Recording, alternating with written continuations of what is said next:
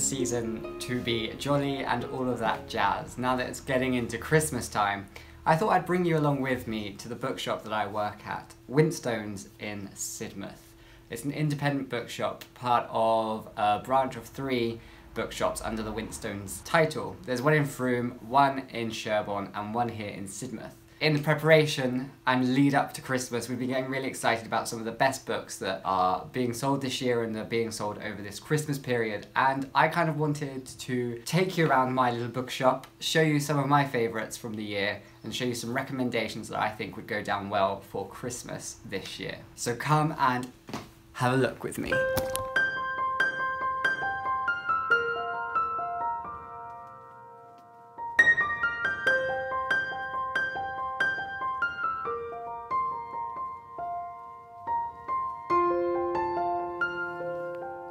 So one of my favourite sections is of course the fiction section. Our adult fiction section is wonderful. It has a really wide variety of books actually, and given that the 3 of us who work at the shop kind of have our say at times about what books we think should also go in, we've managed to build up quite a decent selection. I think some of my favourites are of course the David Mitchell books that you can never go wrong with. I think David Mitchell writes for lots of people. I think there's something in each of his books that could be for any type of reader. So there's always one of his books that would always make a great gift. And as for one of my favourite reads of the year that's been on our shelves, I've got The Beautiful Summer by Cesare Pavese. Now, all of these sort of Penguin European writer series have been wonderful, and I've kind of been putting them in the hands of lots of customers. They're very seasonal books, and there is a new one, a German one, which I can't remember the title of, that's coming out soon for like the winter season. And each one has been great, each one has been brilliant, and I'm really enjoying the way that the series is going.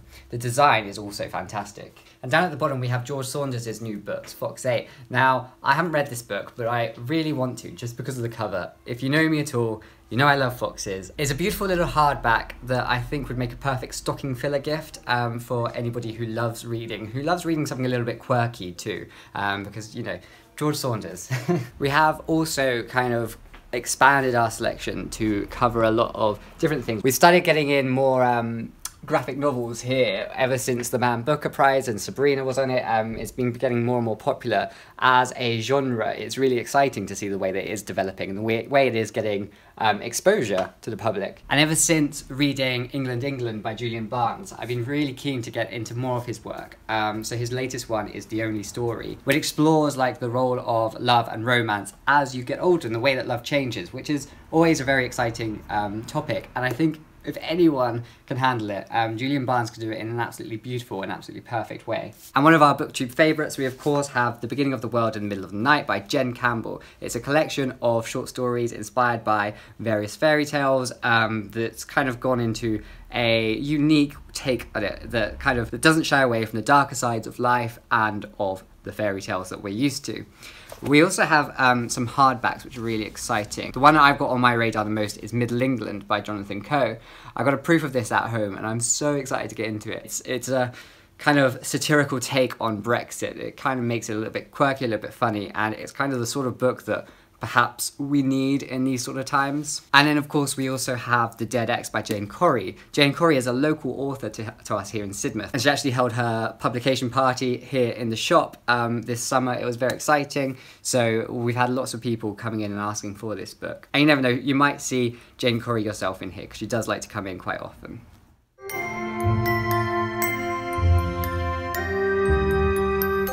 So we also have our sci-fi and fantasy section, which is another one of my favourite sections. And since working here, I've put in a few titles myself, ones you might recognise from my channel, such as The Natural History of Dragons. I think it's been one of my favourite reads of the year. It's such a wonderful take on the fantasy genre. It's a beautiful story, and just delivered in a really fresh way, which I just absolutely adored. And of course we've got The Vorrh and The Erstwhile by B. Catling. These are very interesting fantasy novels, and they look at sort of colonialism in Africa. They look at the dark side of fantasy in a very intelligent way, and in a way that I think a lot of people who might not be used to reading fantasy could really get on board with and enjoy it. While there are some like weird and quirky things happening, there's a lot of deep meaning and deep understanding that can be really taken from these books. They're a bit slow, perhaps, but lots of people, myself included, sometimes enjoy that slow slow burn where you actually have to think about what you're being told. And one of my most anticipated latest releases is this. It's Rosewater by Tade Thompson. Now this has come out recently. It's a Nigerian sci-fi book about a biodome and the people who live like on the fringes of it. It sounds really intriguing, and I think it's the sort of book that a lot of people, particularly who watch my channel, could really enjoy. I'm super excited to get to it myself. I'm going into it without knowing much because I haven't heard many people talking about it yet, but I'm super excited to get on board with this one.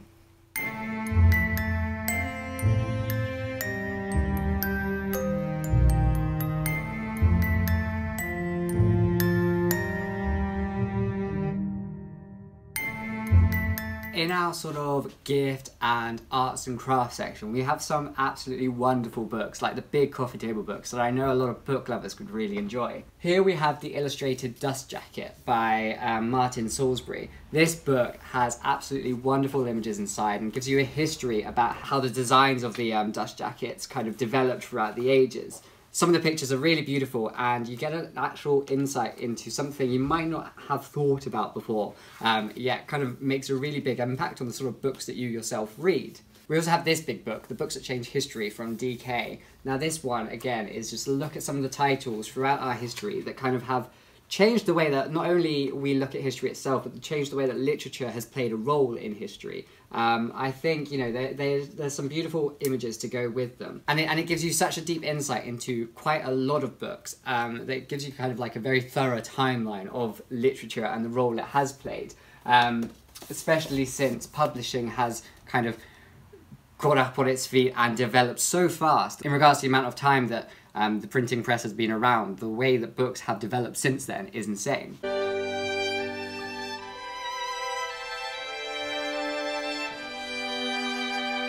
The teen and the children's section is another area which I love spending time in. In our teen section, we got books like Shadow of the Fox, which is a new release. This is one I'm actually really excited about. It's Japanese inspired, it looks at the kitsune, and I know it's getting a lot of buzz here on Booktube itself. I've also recently read A Winter's Promise by Christel Davos. Now I really enjoyed this. It was an interesting fantasy book. It's translated from the French, and it has some flaws, absolutely, but actually the overall premise and the way that the characters evolve, the storyline is intriguing enough to keep you in the plot. It's written actually so well and translated beautifully in a way that you don't feel ever disrupted from understanding the world that is happening within. It's quite a unique world, and one that has a lot going for it, and I can't wait to explore it further in the next books that come out from this series.